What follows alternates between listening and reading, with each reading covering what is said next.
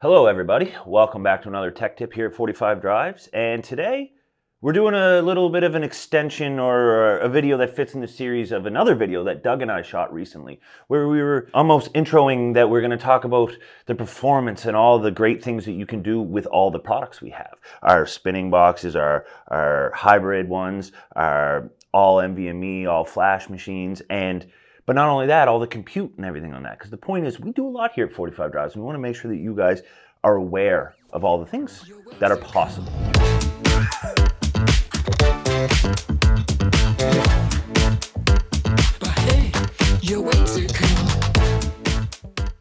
So in this video, we're using an F-16.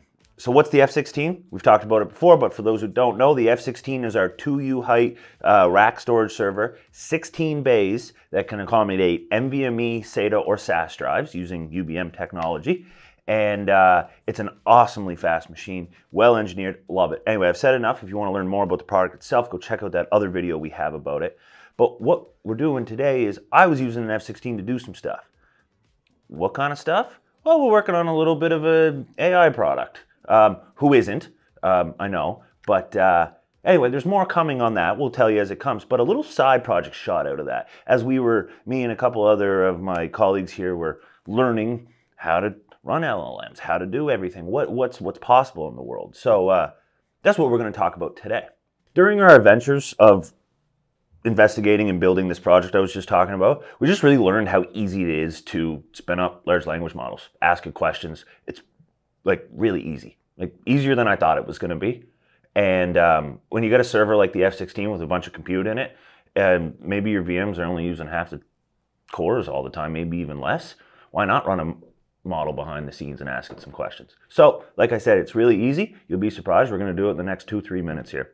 I probably underestimated that, but let's have some fun. Let's jump over to the screen, and we're going to start from scratch, get Open WebUI up where we can prompt it like you would almost think ChatGPT, and download a couple different models. You can do this on an F-16, you can do it on your computer at home, but why don't you join me and I'll take you through it. All right, so here we are on our F-16. We're sitting at the Proxmox UI right now, but let's get into the good stuff. So let's get this running. So what we're going to do is we're going to run a single container here that's going to give us a chat prompt that pretty much kind of looks like ChatGPT, you'll see, and download a model to it, and then we'll ask it a question. We'll just show you how easy that is. So let's get started here. I've got a terminal open already, and actually, I wanted that because I don't want to type the whole thing out again.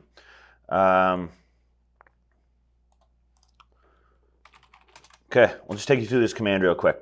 Again, we're just setting this up for fun right now. In real production scenarios, if you were doing this, we'd make a systemd file. Had to say it, but this is for demo video purposes only, so we're going fast. So we're going to expose this web service that we go to on the URL through port 3000. That's what we're doing there. I have an NVMe storage array in the back end. It's mounted here at Mount Storage, and we just have to give 2 paths to this container. Location for the Open WebUI, the actual UI we're going to be using, it needs a place to live, and then all the models that it downloads, it needs a place to live. So that's the OLAMA data, and that's the Open WebUI data. And then just the name of it and the container. So I'm going to hit that, and it's not going to work because I already have a container called that. So we're going to start a new one. Perfect. So that's running. Give that a sec. Podman logs.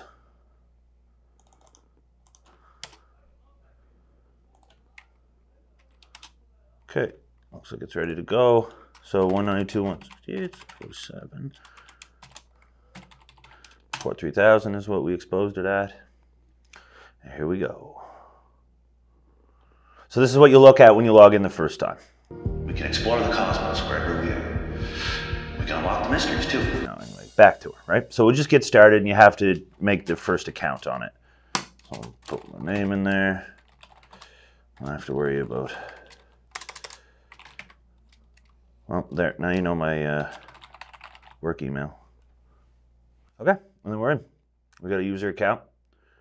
But there's nothing to do right now because I don't have any models, right? So we got to download a model. So how do we do that? There's a million different ways to skin the cat in this world. But the way we're going to go is we're going to use the library of models that Ollama hosts. So that's where we're at right now. And if you look, let's run DeepSeek. What's DeepSeek? It's the pretty powerful model that's free, open source, and anyone can use. So let's do that. You've got all these different sizes. The sizes are determined by the, I believe, like the number of parameters they're using. So like the bigger the model, the more accurate it is. But of course, it's a bigger model. And it has to load into the memory of whatever's doing that compute. So long story short, where I have a system here that does not have a GPU, it's just CPU and it's just RAM, whatever size of the model you choose, it needs to completely be able to be loaded into your RAM. So if you're at home doing this and you've got like 32 gigs of memory, you can't do anything higher than the 20 gigabyte model. And even then might be pushing a little bit because you still need to leave room for the rest of your system. But in my case here, I have a 1.5 terabytes of RAM in this thing, so we can run a massive model if we need to. But for illustration purposes, because we don't want to watch that download for the next 20 minutes or longer, we'll just get one of the small models. But the concept of what we're doing is no matter which one you choose, you just pull that version of it. So I just hit the copy button there and Podman, yes, Podman. So what I'm doing is I'm launching into my container so I can tell it to pull this model down. And we're gonna go llama pull.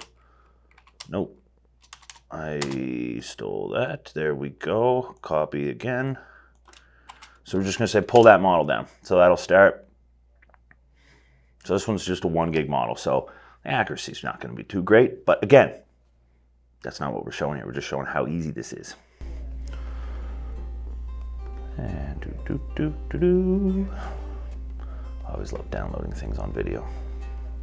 Sometimes I just say stuff because I don't know if they're going to keep it in or if we fast forward through it. And I just like to make the boys work, you know? They're holding the laugh back right now. If you listen really carefully, you might hear it.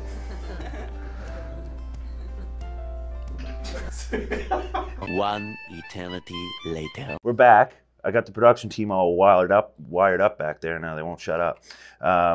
No, but we're in. So we pulled our model down. We can close our container. And if we go back to our WebUI here, probably didn't even need to refresh, but I'd like to. And there we go. It's aware of DeepSeek. So what's cool here is if we, I don't know, go get another one. Go get Gemma. Go whatever. There's so many models out there now. It's crazy. This world moves so fast. But they're all options that you can load into it and ask it questions. So here we go. I can ask it a question today and I'd be like, hey, how you doing? I'm just here to help. What's up with you? Oh, that one's pretty fast. I like it. But there you go, right? Let's ask another question. Here, let me ask the crowd here. Gotta give me a prompt. How to make a fried chicken. How to make fried chicken. That's thinking. Oh, we got it working on this one. Okay, and here now it's thinking out. So this does show some of the limitations of what's going on here, where the best performance with LLMs come from GPUs. They can be run with CPU, no big deal, but you have to wait for some time to get it back. And it is what it is. There's always ways to improve it. You can get more efficient models, and that's actually some things we're looking into as well. One idea one philosophy we like to think about here at 45 Drives is like, don't always just overkill it. Like, I don't know, anyone can put a million GPUs into the thing, but like, I don't know, can you fine tune things? And I like to find the lower limit, almost the higher limit, if you know what I mean. That's kind of where I'm going with it. Anyway, so that's running, it's thinking. This also gives me a great time to plug some of the other products we have, like the VM line, the VM16, the VM8, which has a dedicated bay for putting large full-size GPUs in, which you can do something like this and really accelerate your prompts. And that's the point of 45 Drives, right? We think of our products, our solutions, sorry, let me say that. Our solutions almost like Lego. And here's what I mean by this. You go to the store and you buy a Lego set, right? They've give you the instructions, they tell you how to use it and everything like that. You build it or whatever, but everyone always ends up with that tub of Lego at the end, and you can build whatever you want. And that's our ethos here at 45 Drives. We have our pre-built models, our products, our solutions, but it's done in modular ways that we can take pieces from other pieces and plug them into other pieces and just dream. And so that's kind of what I wanted to do in this video, is take you on the little meandering path we went in R&D, where we took the high compute CPUs that we have in our compute server, and we took it and we put it in the F-16 and went, oh, cool. I didn't know we were going to be able to do this or something like that. So my point is with this video and with the other videos that we're going to keep putting out around this is not only show you what these products do at their core of like their speed, their performance, and their main point of existing, storage and everything like that, but like all the things it can do and still enable you users to dream and do crazy stuff. Anyway, I've yammered long enough. It's still thinking over here. So fired chicken. So it's confused. My typo. Anyway, that's enough for that. The point of what I wanted to do here is done. That's how easy it is to set this up. Go check out Open WebUI, Olama. They got some great documentation, great project people are doing there, and yeah, have some fun out there.